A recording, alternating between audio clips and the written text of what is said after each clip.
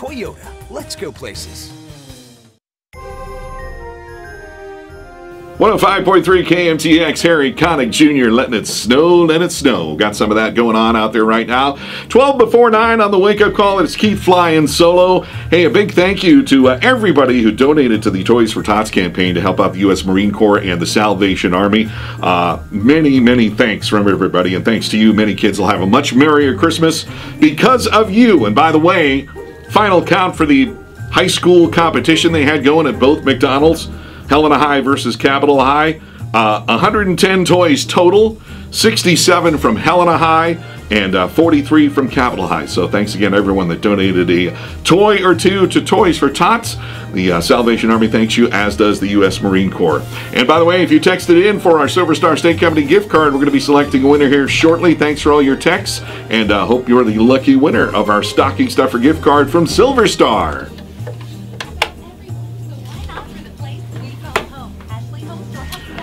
Rock on. Nice. I know the story, but nobody else does. Like, how did you end up in Montana? Well, worked in radio for, 34 years and been all over the country. Part of the business is kind of like being in a military family in a lot of respects. You go from market to market where the opportunities are. I've worked for small companies, worked for big companies. From the East Coast to the West Coast, from California to Providence, Rhode Island, down to Savannah, Georgia, and Las Vegas, which is where I spent my longest part of my career, 14 years there, pretty much. And, sometimes circumstances open up better opportunities in other places to do something different or move up. And then sometimes they don't go well when big companies buy you and let people go,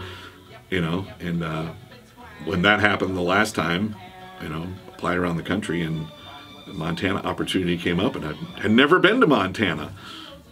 So I came up here and fell in love with the place after visiting, and was like, wow, this is amazing. And I didn't know there was a hockey team here until I got here and met you out at the fairgrounds in that one summer. Saw you out there with the mascot, and I think you were doing preseason ticket sales or something with jerseys. I was like, there's a hockey team here? And you were like, what do you know about hockey? And I'm like, well, let me tell you. I could skate before I could walk. I grew up in a hockey family. My dad was a coach, was a great college player. Was drafted by the Bruins and tried out with the Bruins when he was 18 years old. And I grew up on ice. I lived on the ice. I've skated in rinks all over North America, mostly in the East and in Canada. And I played in Europe for a year after I got out of high school when I was an exchange student. So got to experience a lot of great hockey, meet a lot of cool people. And it was, when I ran into you and you had mentioned there was an opportunity, I said, yeah, I can do that.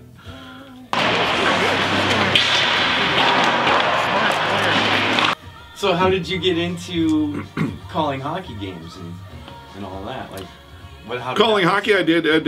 I mean, I got into the broadcasting business to be a sportscaster originally.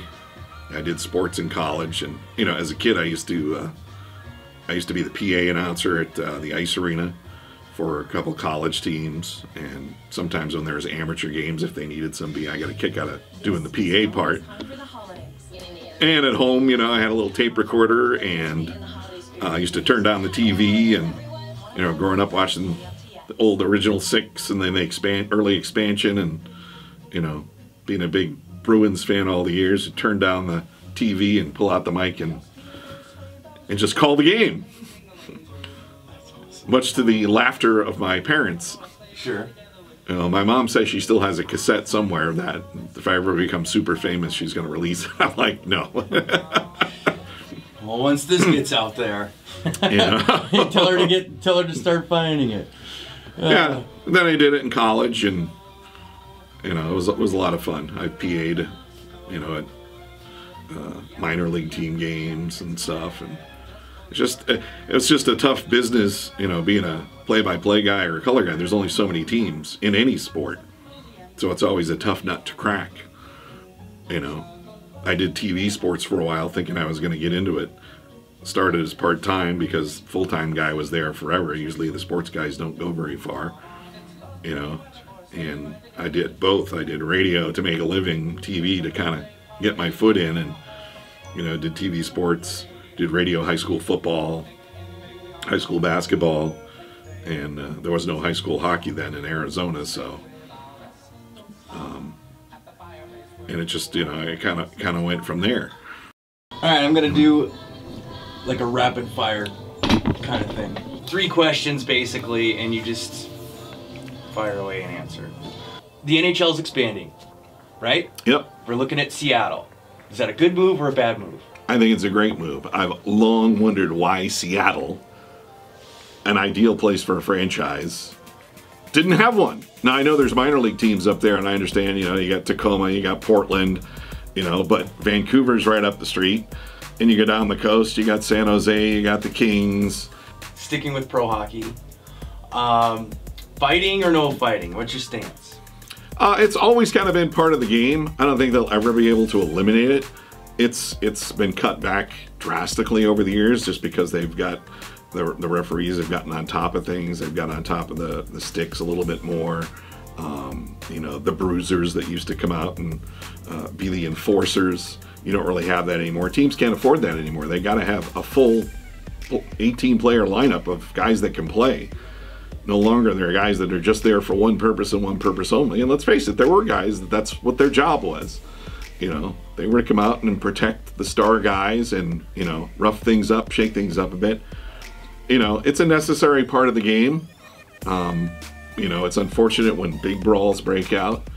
But, you know, to say yay or nay, obviously the game's much better when there's not fights. It's more exciting and it adds a lot to it. But it's understandable when stuff happens. And there's a lot of people that don't understand that. You know, why is this the only sport? And, you know, the penalties have gone up in the years for being involved in altercations. So, you know, players have come to the fact you can't do it your team any good when you're sitting in the sin bin. Switching to local hockey now. What's, if you could pick a moment in Bighorns history that you've been here for and have called and everything else, is there certain games or moments that the team's gone through that stick out in your mind? There have been a bunch of games. Playoff games when I first started. Games against the Great Falls Americans, always exciting. Games against Yellowstone and Gillette a couple years ago in the playoffs when it came down the end of the year. I mean, the intensity, the excitement, I mean, it's palpable when you're sitting up there in the booth. Every year, there's always several games, usually towards the end of the year, because I think the players sense the urgency. It's like, okay, here's the big push, you know. And but Great Falls, it never disappoints. Last one. I know I said 3. I'm going to sneak in a 4th. Sure. So, what would your prediction be for the Bighorns this year? How are we going to finish? I think the Bighorns have a great shot for, number one, they're going to get in the playoffs, and I think they've got some good matchups. I haven't seen Yellowstone yet this year in any of the games, but I mean, Great Falls, we've beaten them twice, and we beat them twice in a row, first time in who knows how long, and they have generally been the big rivals. And you know, Bozeman's down this year from last year. Missoula's not as good as they were last year. The Bighorns have improved drastically. Bob's done a great job, got some great kids, got some really good talent, some speed, some scoring, and you know, we saw a lot of that the other night in the Great Falls game. I mean, that was pretty intense. They jumped right on it, and you know, I think we look forward to some exciting games. It'll be interesting to see how they match up in the playoffs, what the playoff format is, whether they open up with Yellowstone or they open up with Great Falls, and you can be sure those are going to be intense series no matter which way you look at it.